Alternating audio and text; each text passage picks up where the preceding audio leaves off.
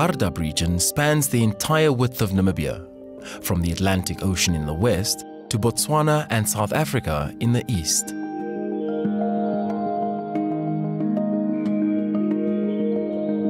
The name Hardap means nipple in Kokugovab and refers to how the conical hills appear to the early inhabitants of this region.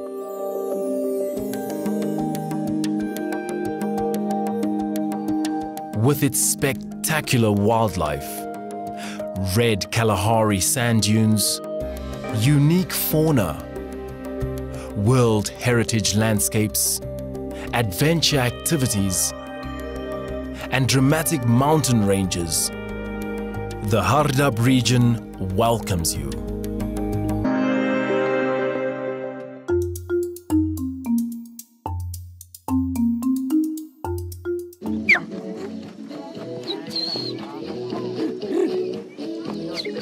The pride of the small town of Gochas, these regional champions perform regularly at cultural festivals around the country. The N Muchauna Primary School Cultural Group performs the Namastap dance, where the men symbolically try to woo the woman. These learners took the initiative in 2002, after government encouraged the nation to promote cultural and spiritual awareness in the country.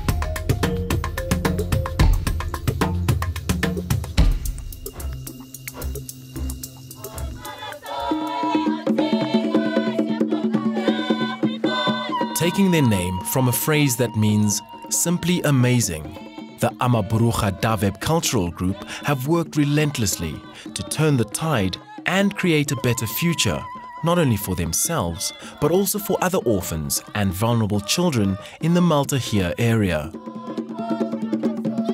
The group offers them a forum from which to share their treasured Nama cultural heritage.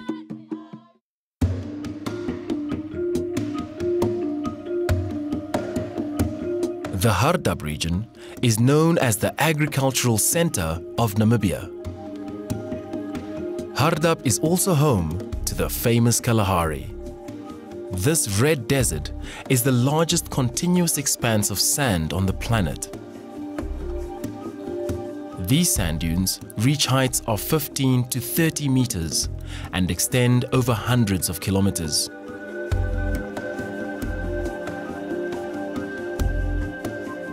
With an overall area of almost 50,000 square kilometers, the Namib No-Clift Park is the largest game park in Africa.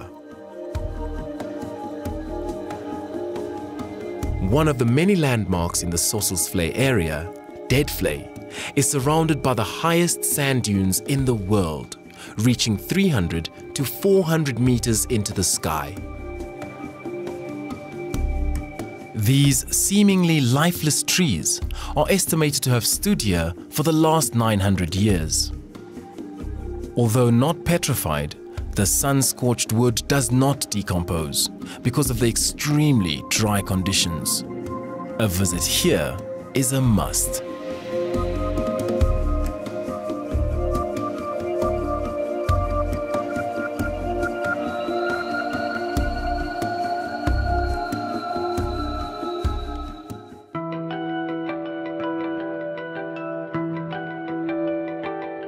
In search of the scarce water in the Kalahari, the roots of this camel thorn tree grow horizontally under the red sand.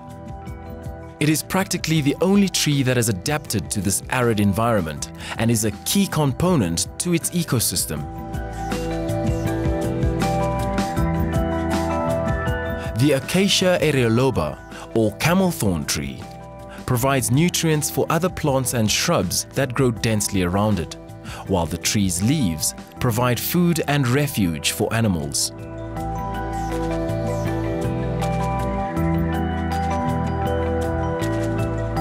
There are 7 species of meroles, also known as desert lizards, that inhabit southwestern Africa. They are especially abundant in the Namib Desert.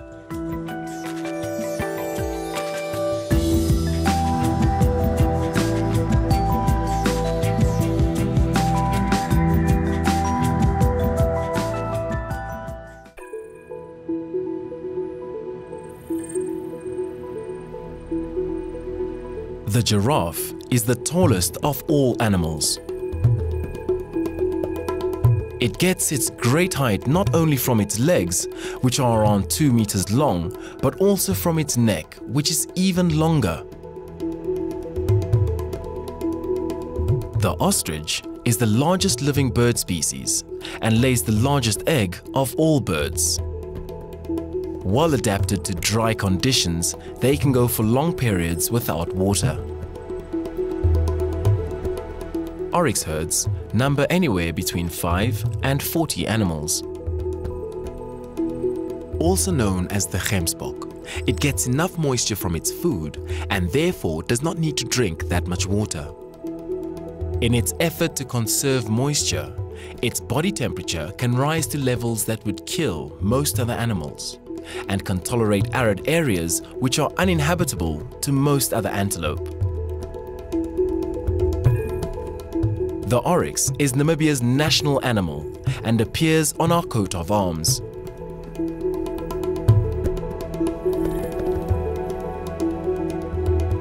The plains zebra is highly social and forms small family groups called harems. Harems consist of a single stallion, several mares, and their recent offspring.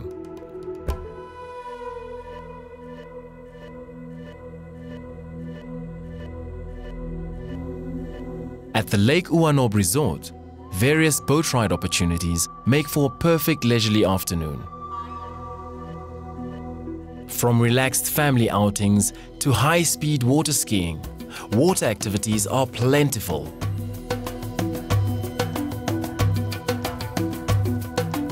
A variety of accommodation facilities is on offer here, making your stay a memorable one.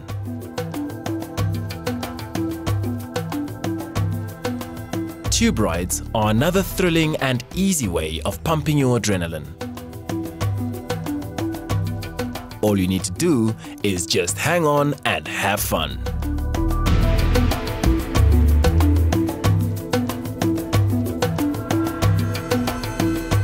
As one of the world's leading centers of its kind, Bitterwasser offers soaring and scenic flights with either a glider, a microlight, or a motorized plane.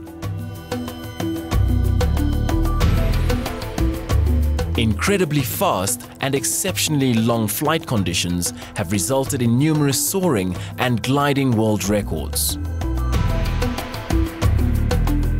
Affordable accommodation is also available here.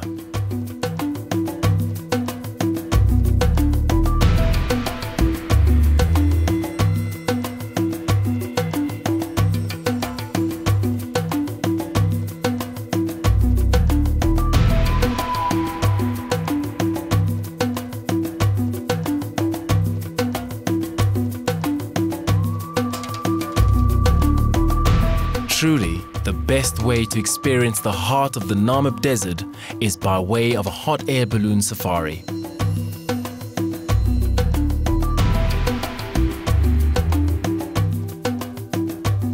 Watching the spectacular sunrise over this magnificent landscape from a silent hot air balloon is the experience of a lifetime, never to be forgotten.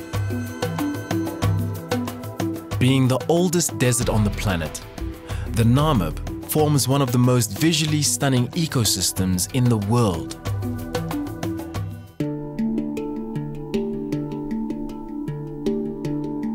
My name is Quentin Hartung. I am the warden at Namib Nature Reserve. Namib started through the vision of our current chairman of the board, Mr. Albie Bruckner. and he bought some of the first farms here in the late 80s. He decided to do something with his land, and the best thing he thought he could do with it is to put it into conservation. And subsequently other farms joined the reserve to create a conservation area, sort of like a wildlife sanctuary for the animals, and to get this area back to what it was like before the livestock farmers came in and completely overutilized this very fragile and sensitive environment. At first it was 13 farms, and later on it grew to 15, but all the internal fences, boundary fences, and the camp fences of the farms were completely removed, which amounts to over 1,000 kilometers in fencing that was removed, which creates such a bigger space for the animals to move in. We've successfully reintroduced plain zebra, leopards, cheetahs, hartebeers, and giraffe into this area again. So that is one of the success stories. We also have the fairy circles here, which is quite unique to the Namib Desert. No one knows what caused the fairy circles, and we have countless researchers coming to find out what the answer is behind the mystery. I mean, we have researchers working on theories such as ants causing it, gas from underneath the soil causing it, termites causing it. Some other scientists think that it is a combination of the soil and the rainfall. So there's lots of different theories, so one is bound to prove to be correct.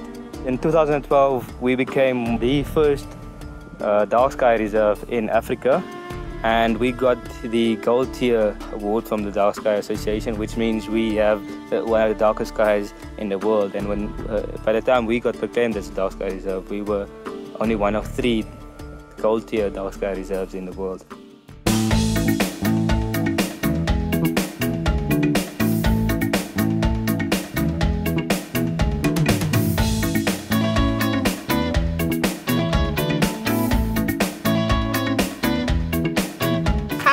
Welcome back once again to the Endless Horizons Cooking Show. We've driven all the way to the Hardap region, which I'm pretty excited about because we've got some fantastic ingredients. Today I'll be preparing for you an Asian-inspired dish, stir-fry dish, using local ingredients found from this area. So let's have a look at the ingredients. Firstly, we've got some beautiful zebra fillets, which I'm really excited to be using. The second ingredient is a Gouda-like cheese which has caraway seeds in it, which will just give an extra flavor to the stir fry. My third ingredient will be these amazing vegetables from the Hardap Dam agricultural farm within the Hardap region. I'll be using green peppers, some beautiful leeks, I've got aubergine, and also red cabbage. So the first step in the cooking process is to start cutting up your vegetables for the stir fry. I'll start off with my green peppers. Next, I'll move on to my aubergines. I've taken the liberty of pre-slicing one already. Grab a leaf. Then we can move on to our red cabbage. At this stage, we move on to ginger. Because I mentioned that it was an Asian infused dish, obviously you need some ginger. Then at this stage, we can move to the fillet. Slice thin slices within the meat to begin with, and then you can start to actually halve it again and turn them into strips. At this stage, the second stage of the cooking process, we're going to start frying everything. Not too high, about medium heat is perfect. Then you want about 5 to 10 milliliters of cooking oil, just enough to coat your pan. Okay, so you add your meat, you let it caramelize, that sizzling is great. So at this stage, I'm ready to add my veggies.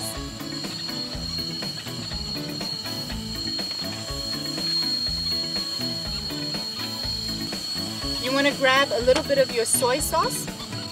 I don't measure too often. I kind of just play it by ear. I guesstimate. I like my stir fry a little bit saucier, so I'm going to add a little bit of cornstarch to it. Just mixed in some water. You need about a teaspoon. So you can actually add about a tablespoon of your sesame oil to the dish at this stage. And there you have it, Asian-inspired zebra fillet stir fry. Make the endless horizons of the Hardap region your next holiday destination.